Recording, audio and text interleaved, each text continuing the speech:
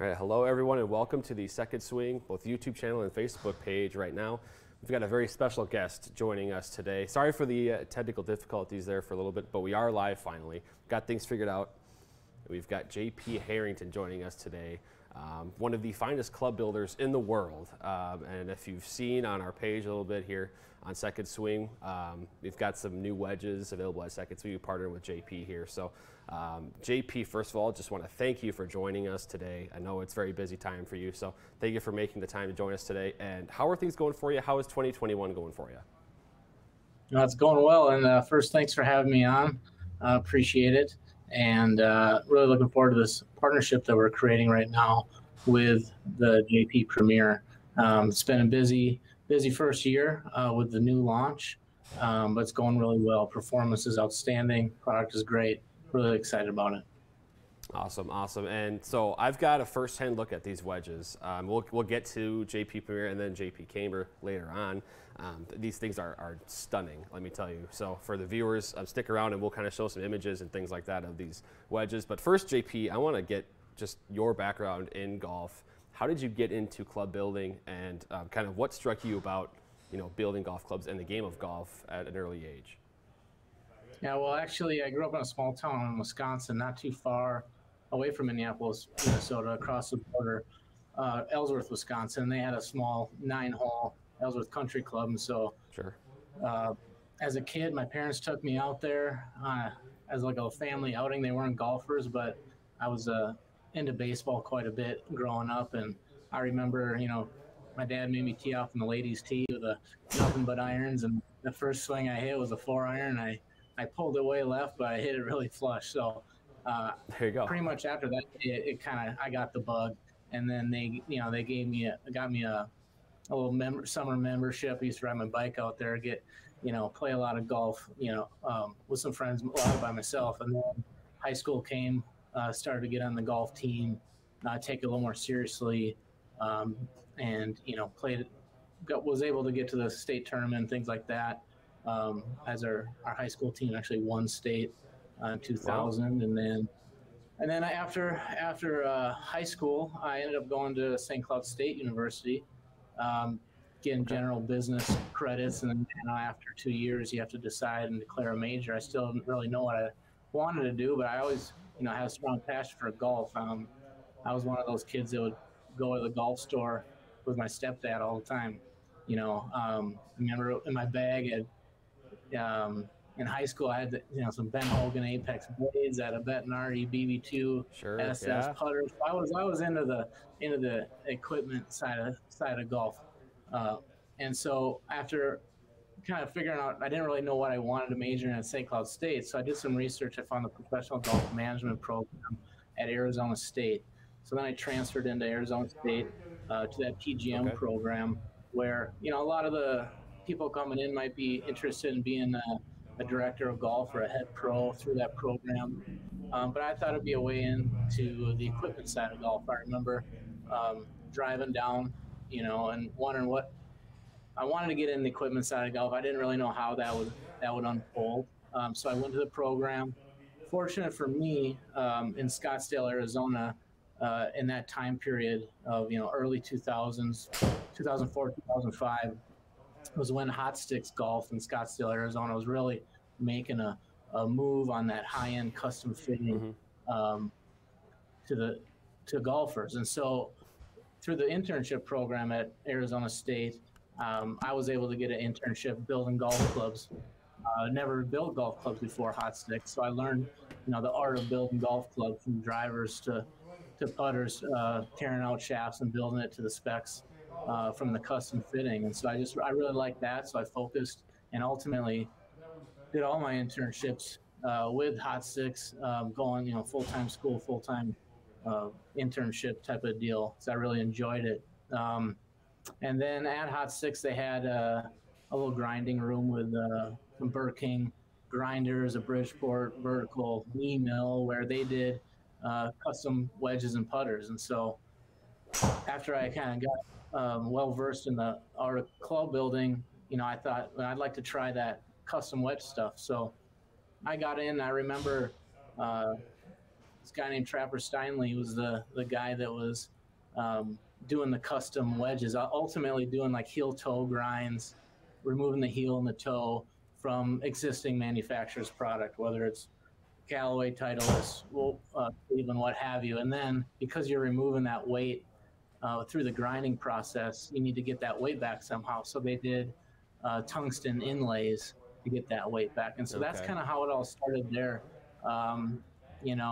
Once I got on the grinder and started to throw some sparks, I really liked it. So I just really tried to focus on that. And then by the time I was able to do my first custom project alone, turned out pretty good. And then I just kept volunteering for those custom projects, whether it was wedges and putters, ultimately at that time. And then from there, Mark Timms was the founder of Hot Sticks Golf, and he started another company called Cool Clubs in Scottsdale, Arizona. So then after Hot Sticks, I went to Cool Clubs and headed up the custom design studio. And that's where, Mark really allowed me to hone in my craft a bit, get a little bit more aesthetically oriented with some stamps and some paint fill and some unique finishes to those modified existing manufacturer's wedges. So then, just kind of focused on that. I saw, a need in there. And I remember actually at Hot Sticks one time, Aaron Baddeley had came in with a set of McGregor irons that had a real boxy heel and a boxy toe on there. They're already a little heavy, so we had some room to work with. So he came in and we did some grinds on the 3, 6, and 9 iron after hours type of deal. He went and that was like a Monday. He went on Tuesday, hit him, called me up, said, I'd like you to match the rest of the set. So I did that, gave it to him. Wednesday, Thursday, through the end of the week, he practiced with him, said, hey, JP, I'm going to put these in my bag next week. So ended up first week in the bag, he got his first PGA Tour win. So that was one of those defining moments for me that, wow, what a surreal experience that was. And so from there, I said, I just really wanted to focus on that. And I found that space within the wedge segment and really started to focus in on wedges after that. After Cool Clubs, I decided to move back to my hometown area, actually in Wisconsin, in 2009. I moved into, my dad has a greenhouse business in the countryside of Ellsworth, Wisconsin. Pole shed. I kind of cleared out a corner of the pole shed, got a small business loan, bought some equipment, set up shop the spring of 2009, and with the ultimate goal of creating my own wedge line. And at that point, I didn't really know how to really do that. I just was kind of going after it. At that time, I was also had a little partnership with Mira, where I would get some Mira wedge heads that were overweight, and then I grind them down, and then I was able to, luckily, fortunate enough to utilize Golf WX and my golf to post some of my projects that I was doing online and start to build that following for JP Golf ultimately. And then the winters in Wisconsin and Minnesota, as you know, get pretty cold. Well, that shed that I was working on, it wasn't insulated. So when November came, it was getting pretty chilly. So I ended up moving in a garage shop in St. Louis Park. Actually, my mom's got in my mom's garage. She had a heated 2-car garage, and I put all my equipment in her garage, and ultimately worked there from 2009 to 2013. And that really allowed me to really focus on my craft. I was able to go to Japan, source some forage to ultimately create my line, my own solo line. So that's what I did in that garage till 2013. Okay. Wow. And then so this is kind of the origins of really the JP wedges that you kind of went through. You talked about, first of all, that story, by the way, the Aaron Baddeley story is so cool because, you can almost I don't want to say take credit for winning a PGA Tour event, but you kind of can because you built the guy's irons. And right away in the bag he wins. That's kind of that's a fairy tale type story. Yeah, it was. It was really, it was a real big motivation and a real blessing to be able to have that experience at kind of early time in my career, and then it, really motivated me to go down the rabbit hole a little bit. So then, is that when you realized, yeah, I have a pretty rare, unique talent of building golf clubs, and then is that kind of also like why you wanted to start your own kind of line, your own business, or maybe where there was a different moment, or when did you realize that you were like really really good at this? That I wanted to really focus after that Aaron Valley experience, and then as I saw, I was doing a lot more custom wedges than I was putters, and so I said I looked at the who's out there and the ultimate craftsman of the industry, like a Don White from McGregor at that time, and always national custom, the legend ultimately, best grinder in the world in my opinion, and a Hall of Famer. Then you look at Bob Bokey, Roger Cleveland, what they're doing, and I really thought, well, who's next? Like I want to try to get my skills up, and maybe someday I could have my own line and carry the torch, so to speak. So at the end of the day, everybody's standing on the shoulder of giants, right? I was able to fly out to Don White's workshop at McGregor for a few days and watch him and take notes. He was hand sculpting a set of blades and wedges for a tour player. He taught me how to measure bounce, how to hit a stamp. So I really owe a lot to Don White for that. Mm-hmm. And then you see Scotty Cameron and his artistic flair that he was able to bring, ultimately to the putter industry. And so, I have a bit of, that artistic side to me, but I also like, that blue collar working with my hands, shaping wedges. So I just kind of took it on my own path, and like I said, it was ultimately having some of those experiences, seeing the legends in the industry, and ultimately thinking, well, I want to do that someday. Mm-hmm. And I was poking around on jpgolf.com. So that's JP's website for his wedges, for those who are watching and want to check it out and learn some more about his story and whatnot. But I was looking around on there, and I saw you said one in particular thing that stuck out to me was you discovered that some rules of wedge building were made to be broken. So I'd like to get kind of an explanation on what that means, and how you maybe put that into your work a little bit. Yeah, well, I mean, a lot of times, the things that it's kind of that if it's not broke, don't fix it mentality. Sometimes if you look back at, let's say the Cleveland 588, wedges, that was and even before that, ping wedges. But again, you got one solid piece of metal, all with a traditional, what I call traditional leading edge. Real crisp or sharper leading edge. So there's some common threads. And for me, I was always a steep angle of attack in general when I golfed. Took a big divot, and if you don't strike that ball real perfectly, and we get a sharp leading edge hit behind the ball, last thing you want to do is stick that thing in the ground. So. As I was able to get into sculpting wedges and creating my own design, I really focused on camber. And what camber does is it resists that leading edge from contacting the ground first. It creates a real consistent turf interaction.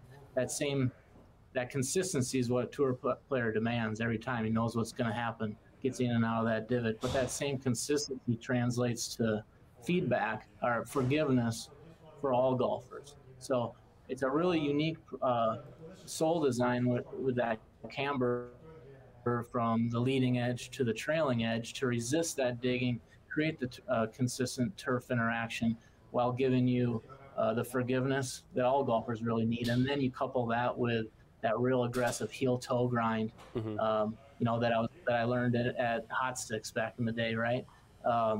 Couple that, we can hit all the shots, and that's the whole goal, is to be able to hit all the shots on the golf course, from flop shots to knockdowns and things like that. So I really focused on the sole, how to create the most efficient turf interaction possible. And so that's what I'm doing with JP Camber. Then you take that single material, call it, carbon 1025, it's forged 1025 carbon steel, or that cap 8620. that the major manufacturers are doing.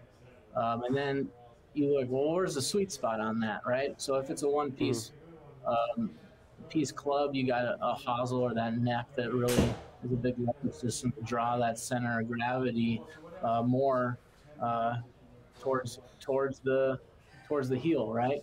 So with a multiple material design, I can use tungsten, titanium, uh, epoxy resins, and internal cavities to really fine tune that center of gravity. So it's more towards the center of the face where you're going to contact the ball, which is going to give you more energy transfer, feedback, feel, distance control. And so now I'm able to use that technology that's out there with multiple materials and really tune that center of gravity like they're doing on metal woods even, and now and get that energy transfer towards the middle of the face where you're going to be striking the ball. So you can do that as well as make it very consistent from wedge to wedge. So that feel is consistent from a gap wedge to a lob wedge and so forth. So I can do that with the multiple materials, and ultimately to get this wedge to balance, right? Mm-hmm. Yeah. So On I a mean, pin. first of all, it sounds like you're the guy that I want building my wedges, because the way you talk, it's like you have every single little detail. You have it so fine tuned, and so I mean that, and then you could see it when you look at the wedges that I was able to get my hands on them and my eyes on them and look at them, and it was really cool to see all that work kind of come together. So now, so clearly this is all, it's. I have to say again, like for the viewers, like you have to check out these wedges. We got them on secondswing.com, and also just go to jpgolf.com, learn more about these and look at them. So before we'll kind of get into JP Premier and then again we'll kind of touch on JP Camber again.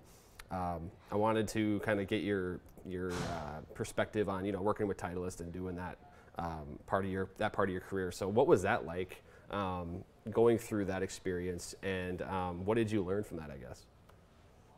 Well, again, another surreal experience. I had that Aaron Battle. He was able to go up through hot sticks and cool clubs, and then garage shop to ultimately to 2013, in which I got a call out of the blue from the senior VP of HR.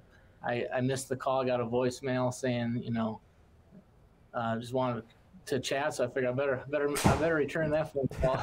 So. Basically, that was on a Wednesday, I believe, springtime of 2013, and that following Monday, he's sitting in my mom's garage with a stack of papers on me, and basically we talked wedges through the morning. Ultimately, I hand ground a wedge for him. Had a great day, and ultimately, a week later. The senior VP of R&D and the CEO, Wally Uline, sitting in my garage. So again, that was like another whirlwind of opportunity that came by. So I ended up in July 2013, packed my bags. They set me up with a really great private, garage shop on steroids, you could say, and ultimately gave me an opportunity to design a JP by Titleist line of wedges. So another dream come true. Great experience, great people there at Titleist, and was able to utilize a TPI, Titleist Performance Institute, have a wedge fitting experience where I was able to use some high-speed video camera and really get a true angle of attack, dynamic loft, to ultimately fit these JP by Titleist wedges to the clientele that came out for these fittings. So was there till 2018, great experience, 5 years, and then after that I felt that it was time to write the next chapter for JP Golf, and here we are today.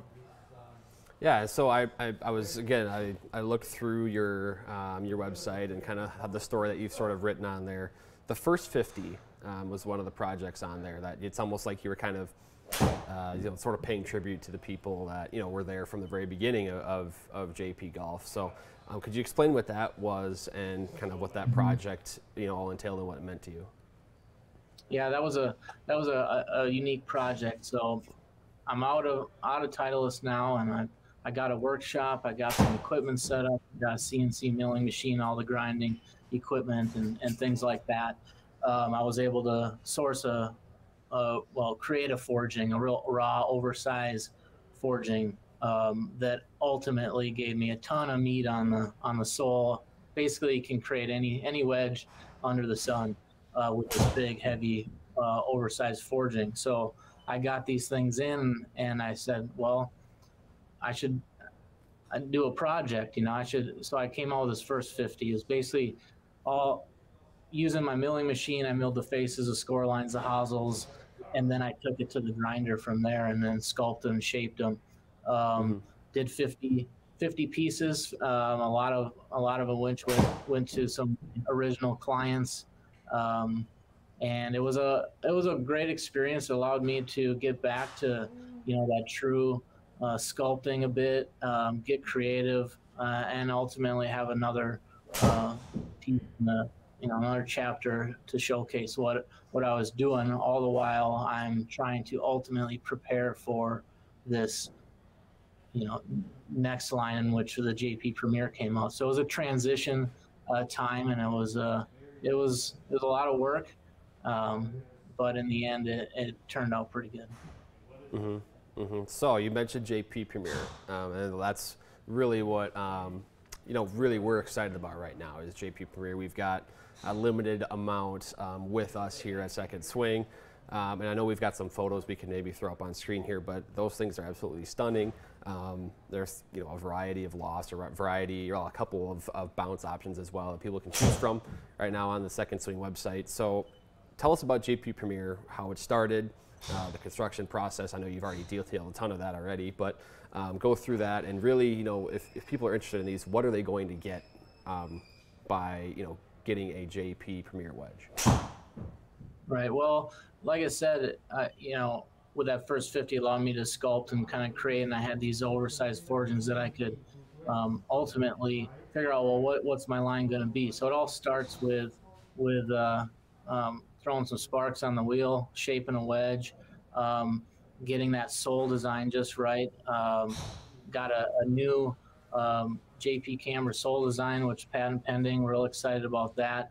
And the great thing about Premier is that I'm utilizing CNC milling to produce that sole. So that geometry that I ultimately sculpted and got into a CAD system and is now precision milled, so that which equates to that turf interaction. So we want consistency, and that allows that sole, if you get a new one, to really have the same one every time, right? So that's very important to me right there. So you got a forged construction, forged not cast. Forged a superior product that's removing all that porosity or air bubbles inside the metal. So it's pounding and eliminating all those, so you have a real dense, solid metal, which translates to feel and feedback as well. So we start with the highest quality materials.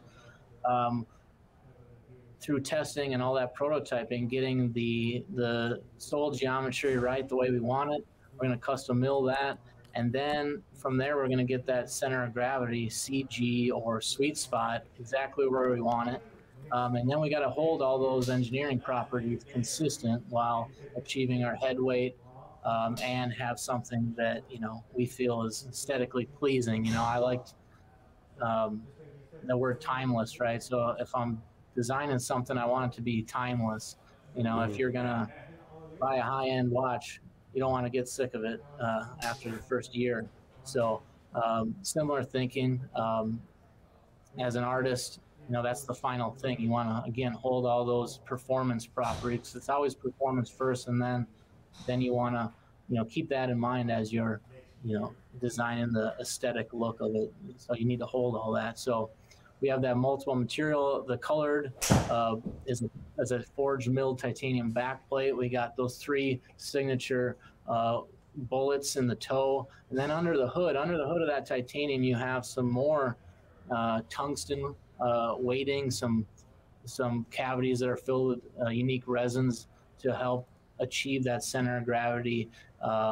Another cool thing is I can get these things custom head weight, from lightweight to heavyweight, and anywhere in between to the tightest tolerances in the industry. So easily a half plus or minus a half a gram, which typically, off the rack, a stock wedge, you're looking at plus or minus 4 grams a lot, which an 8-gram spread is quite significant. So then you have to use tip weights and things like that. This, I can get all that weight behind the ball. It's going to contribute to that energy transfer and feel, instead of putting a tip weight in the shaft of the tip of the shaft and that hosel, automatically throwing all those engineering properties that we worked so hard to get.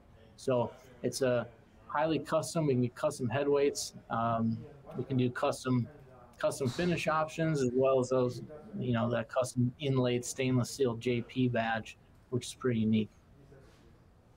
Yeah. I mean, you can see the photos now we're kind of throwing up. They're stunning. And I think I love the kind of almost like that scraped finish as well on that back plate, which is really cool to look at there too. So, I mean, kudos to you for putting together these clubs like this that can have that type of appearance, because they definitely, it's like, other wedges in the industry would they don't pop like this. So, but at the same time, you're also, with every little detail, you're also providing the performance, which is the really cool and unique part of this. So, and kind of in more in those details, we talked a little bit, mentioned it before, the JP camber. So kind of another project you're working on, and so we can kind of get that image again up on screen, like traditional wedges versus kind of what you're looking at with the the JP camber. But can you maybe explain a little bit more on that, and maybe explain for the viewers, what you do kind of differently and more unique compared to maybe that traditional wedge? Yeah, so you'll see that wedge on the right, that's the JP Premier. See the wedge on the left, that's just what I call a traditional wedge. Doesn't really matter who made the manufacturer that makes it. It's all you can see. It has a crisper or sharper leading edge, and you can see the arrow on the JP wedge has that more rounded curvature. Now, camber can be confusing, bounce, it all can be confusing, right? But camber is just curvature. You can replace camber and curvature and replace those words in a sentence, and they mean the same thing. So that curvature creates that rolled or blunted leading edge area. So that's going to ensure that sole contacts the ground first. And when it does contact the ground, it's not going to stick, catch, or grab if you hit slightly behind the ball, right? Last thing we want to do is chunk it, got a little 30-yard pitch shot, and lay the sod over it, slips the leading edge in the ground and gets onto the green maybe, or leaves it short. What this does is, one, it provides that consistent turf interaction when you hit a pure strike. But let's say you hit a little bit behind the ball, that leading edge now, that blunted or rolled leading edge, is going to resist catching, snagging, or sticking that leading edge in the ground. It's going to get through the ball, and you're going to end up with a shot that's pretty darn close to what you would have had if you hit it flush. So that traditional leading edge is going to stick, grabbing into the ground, going to hit it short. You might leave yourself a 30, 40, 50 footer, not even making a green. With this, if you do that, you're going to still have a makeable putt even within 5 feet a lot of times. So that's one of the very unique things. That curvature, as I'm pointing, as that arrow is, it's also kind of ramping into the divot and then ramping out. So it gets in the ground and gets right out of there. It contains more speed because it has less drag through impact. One of the things that maybe you can relate to is, when we're sliding in those in the snow hills on a sled in the winter in Minnesota. A lot of the old school sleds, remember that red saucer, right? Oh yeah. Well, that red saucer sled is curved, right? It's like the bottom of a spoon. And you can lean on that thing. You can go direction. You can lean back with it, go straight. So what you're doing is a similar thing. Is you're getting a tangent surface. No edges are catching on that ground. It's going to want to slide more versus catch through that ground. So taking a divot's not a bad thing, but you want to get in and out of that divot quick, and that's what the JP camber will do. And then coupled with the next slide, which showcases the heel and the toe. If you go to the next picture, we'll get that up here.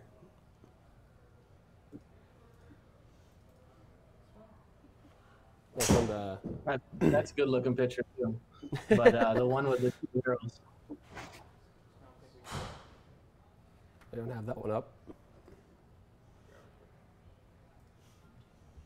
We'll get it loaded up here. Yeah, no worries.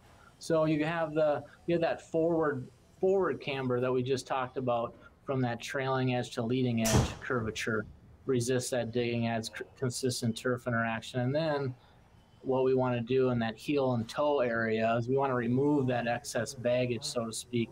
So you can lay that thing open and not have that leading edge rise too much off the ground. That also reduces the amount of material or the wedge going through the ground, which creates that less drag, maintains more speed through impact, which is going to result in more spin around the greens. Mm-hmm. Yeah, sorry, we're just getting that image pulled up here for you, but I mean, clearly the attention to detail here on these is truly impressive here. So as we get that one pulled up, I just wanted to ask you something about like your operation today. So if I'm understanding this right, you've got a place now in, is it San Diego, where you're operating and you're building your wedges and everything like that? That's right. I got in San Diego here. Got what I call the grind house. That's kind of all my shops, I call them, it's the grind house, because ultimately I started grinding in a garage in a house. So I call it the grind house. I got, all the toys I need to ultimately create these wedges, and then we're assembling, building them, custom building to the clients. Right there, you can see that image. Cool image there is kind of showing that multiple material design. That titanium backplate covered with the JP logo, and it's showing some internal tungsten, and then that yellow material there is where I can custom headweight, make custom headweights with a unique injection filling weighting process, patent pending as well. So pretty excited about all that. And then if you look at the right side of that wedge body, you can see that real aggressive heel relief, and then on the right side and on the left side, you'll see that aggressive toe relief, and that really allows you to manipulate the head for whatever shot you're looking to do, and creates that less drag through the divot, but also in the sand as well. When you open it up, hit that green side bunker shot, you have less material going through the sand, so it maintains more speed, and you can hit all the shots you need to hit.